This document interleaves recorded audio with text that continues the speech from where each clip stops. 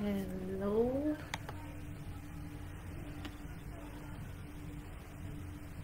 Okay, finally we're live. It has been crazy technical last few minutes, but good thing is that we're live now, and it's so good to have all of you.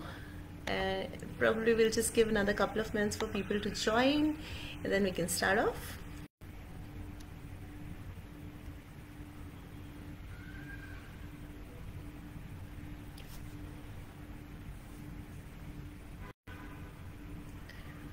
All right.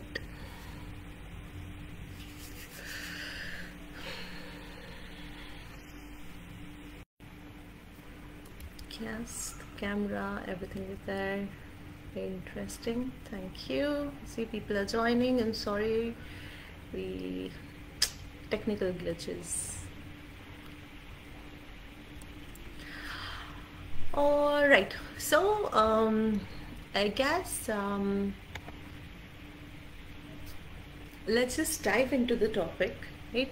So, being a solopreneur or a freelancer means you're mostly left to your own devices, right? You have to act as your own project manager, your own publicist, your own admin assistant, and sometimes all at once, right? Just to name a few of the hats you'll be wearing, right? So building soft skills on top of your core skills, your niche, your sub niche, whatever you want to call it, is the key to freelance success, right? And we're going to talk about five soft skills. We're going to keep it in five matrix, right? So we're going to talk about five soft skills you need to have under your belt to thrive in the freelance journey, right? The first skill is resilience, right? If there is one trait you need to have as a freelancer, it is thick skin. You'll have quiet months with no projects lined up. You'll be ghosted by potential clients. Trust me, that has happened to me. You'll have projects fall through when you needed them the most, right? So resilience will allow you to persevere during tough times and not losing momentum in your pitching and marketing efforts, or even faith in your skills and talent, right? The second soft skill you will need is, of course, communication. So as the client liaison for your own business, your ability to communicate can be a make or a break matter, right? Clear communication will be required in your discovery calls, in your proposals, even if you're sending the invoices, and to ensure both you and your client are on the same page, right? And effective communication, we call it. So effective communication is also needed across your website, your portfolio, your business social media channels, to articulate what you do and how you can serve your would-be clients, and especially your unique value proposition, your story, no? That all that's in trend right now, and that's what will differentiate you from the competition, right? So the third soft skill is planning and organization. Now, when you have no boss breathing down your neck, planning and organizational skills need to be a part of your repertoire. And this will include setting goals, establishing a work routine, using organizational tools, and probably forecasting effectively to ensure that you always have work lined up. So building a pipeline, right? And staying organized will also mean that you'll be able to streamline your freelancing efforts, which allows you to be more productive, more efficient, and more profitable, right? The fourth major soft skill that you will need is time management. So it is very closely related to your planning and organizational skills, and the ability to manage time is, in my opinion, the most important skill, because as a freelancer you might have to juggle projects, right? It's not just one project or one client or one live that you'll be doing. So freelancing will mean juggling multiple projects at once, tasks, and then you'll have to prioritize your workload. You'll have to deliver results on time. You'll have to be there on the time. You'll have to prep, do a lot of prep work for your stage presence, right? All this while resisting the distractions which can be afforded by self-employed people, right? When you do fall off track, as we all inevitably do sometimes, it is important to let your clients know in advance that you'll need an extension. So this kind of relates back to communication, right? The fifth skill is something that I find most important, other than time management, and it is called self-care, especially post-corona times, right? So self-care, yes, it is a skill, right? It's all too easy to burn out as a freelancer with prospecting for new clients, and next client kahan se aayega, next kaam kahan se aayega, next gig kahan se aayegi, right?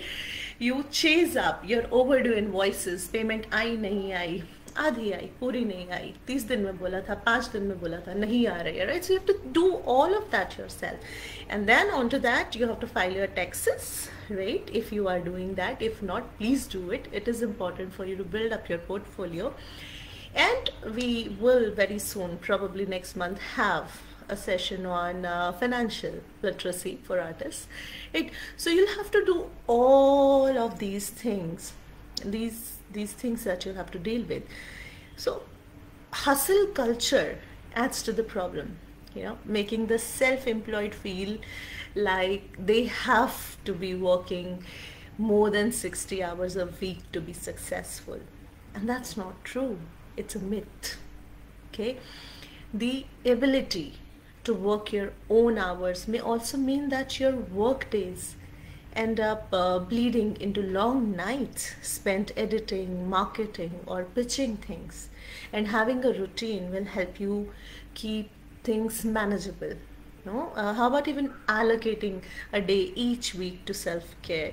So you step away from your emails and the work in progress every now and then, and it will help you keep yourself healthier and more productive in the long run. As a freelancer, you can't afford to miss these soft skills. They're the key to managing your relationships, your time, your work, and most importantly yourself, right? So these were the top 5 soft skills, and now we're going to talk about top 5 hard skills that every freelancer needs, right? Other than your niche.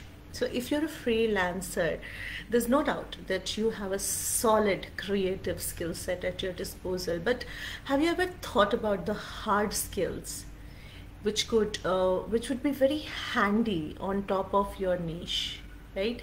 So regardless of your specialization, these are 5 things that are going to help you be more productive, get more clients, get more business, right? And it also gives a lot of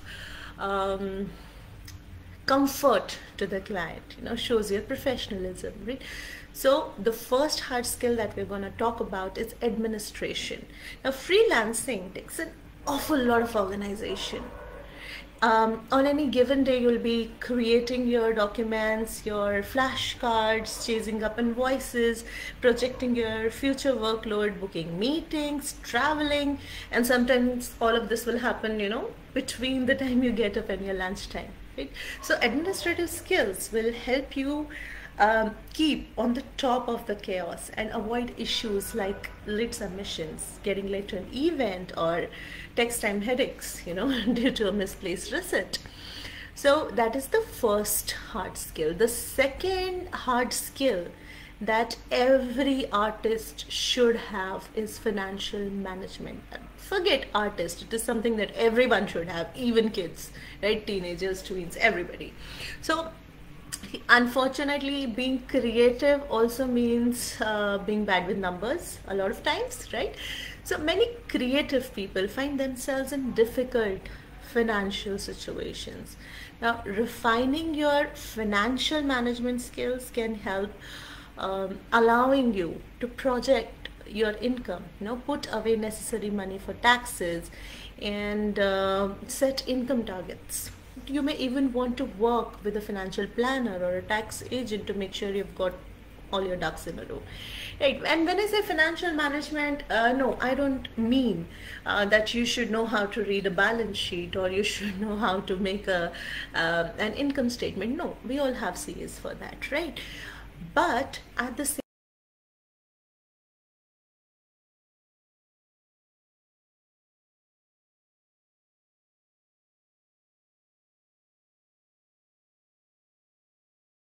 they make money in crores, but let's say if they don't get a gig for 6 months, which Corona proved to a lot of us, if you don't get a gig for 6 months, can you sustain yourself and your family? That is where financial management is important. Okay? The third thing, the third hard skill that we'll be talking about today is business acumen. So if you're struggling to take your current freelancing to next level, so you may get gigs, you may not get them, or they're less, or you have a lot of time left.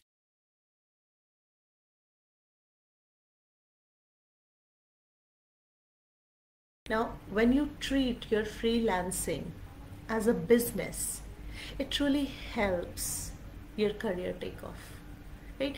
It helps you to get out of that gig to gig grind, which I have seen most of artists going through, right? So escaping the employee mindset can be achieved sometimes through setting a routine, or probably hiring a virtual assistant, increasing your rates, investing in yourself.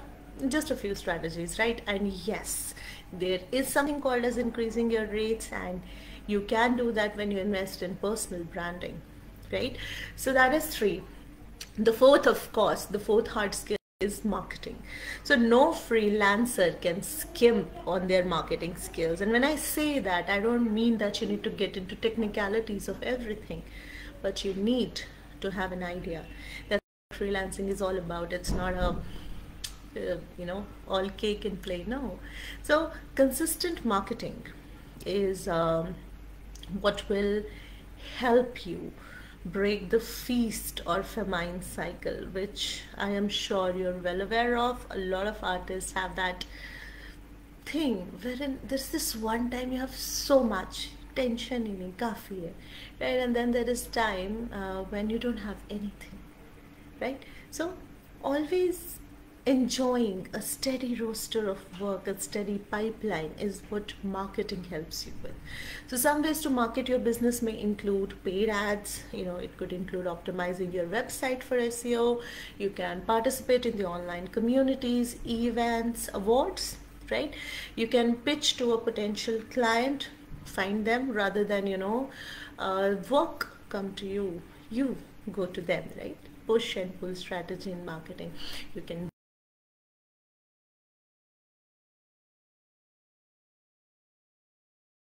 your marketing efforts to ensure that you're putting yourself out there.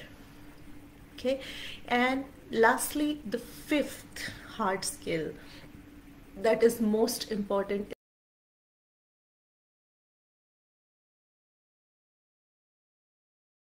is something that I haven't done for a very, very, very long time, but networking.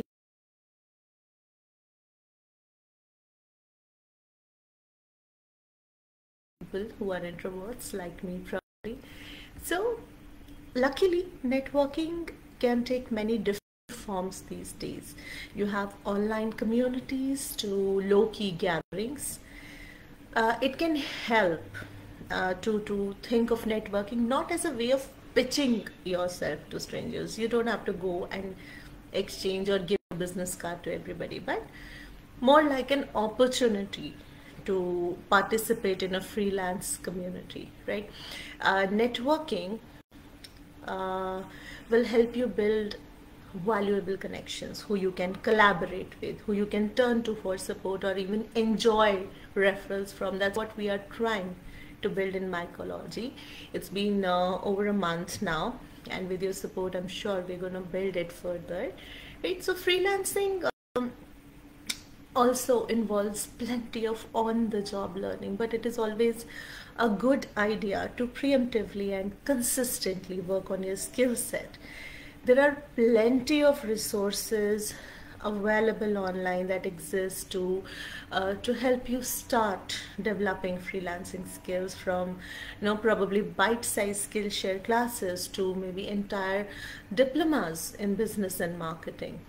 So if you invest a little time in yourself, you could be pleasantly surprised at the results, right? uh, we all know that the market is changing, the gig culture has already come in, we are in a new normal now, right? So I'm going to give you 5 pro tips that I give to people I consult, and these are now concerned with your niche, right? So here are your 5 quick pro tips when you're talking to a client. Show you know the job, right? Make it easy for your potential clients to choose you for the job by showing that you actually understand what they're after. So unique projects need unique proposals. So when you're pitching for a job, you should take the time to work out precisely what the client wants and then tailor your response accordingly.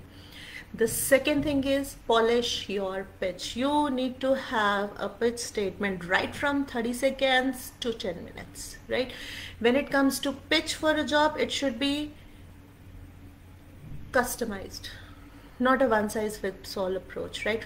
You should take time to craft out a personalized submission that speaks directly to the needs and requirements of the potential client. It'll help you establish credibility by demonstrating past successes, and it also shows an innate understanding of the skills in the field, to showcase that you are the right fit. Okay, that is 2. 3 is display your talent. Okay, it's showbiz. Let's just keep everything aside, value aside, marketing aside. It is showbiz, and you'll be judged on the strength of your existing work. So create a strong and complete online freelancing profile which is easily accessible, and it showcases your existing work, as in this will help, or this will become an essential factor in winning over potential clients. And also, if you have a prominent history of positive review stories, testimonials, ratings by previous gigs, it will always encourage potential clients to hire you. 4th, know your market.